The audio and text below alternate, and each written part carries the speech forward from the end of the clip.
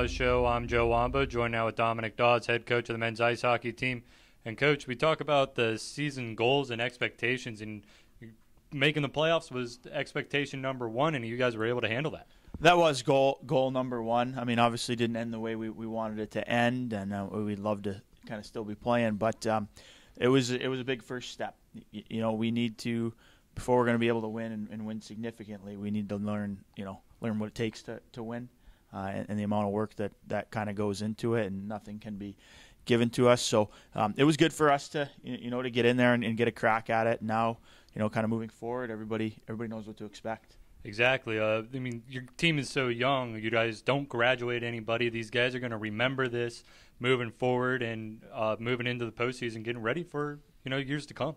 Yeah, I mean, we honestly essentially talked to it right after the game in terms of next year has already started, and now the whole room does know what to expect and what to prepare for, and what kind of guys' deficiencies are, who needs to get stronger, who needs to be in better shape, like different things like that. And now we've got months to prepare, so it's going to be kind of who's doing what with no one watching is the big thing. And we'll see as guys get through the spring here who can keep it up.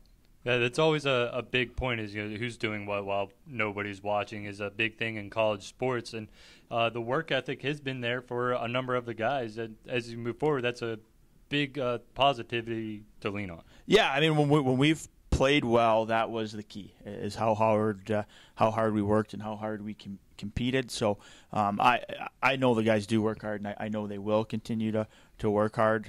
We just need a little bit different level in terms of buy-in, in terms of what guys are doing off the ice and in the weight room, in terms of getting stronger, because I think that was a big thing for us as a young team. I mean, there's a big difference between 19-year-old kids and 24-year-old men at our level, and you saw that, and the guys knew it. I mean, they saw it on nights, and so now they've got time to prepare and time to really significantly put the work in the weight room to get stronger and prepare themselves for what it takes moving forward.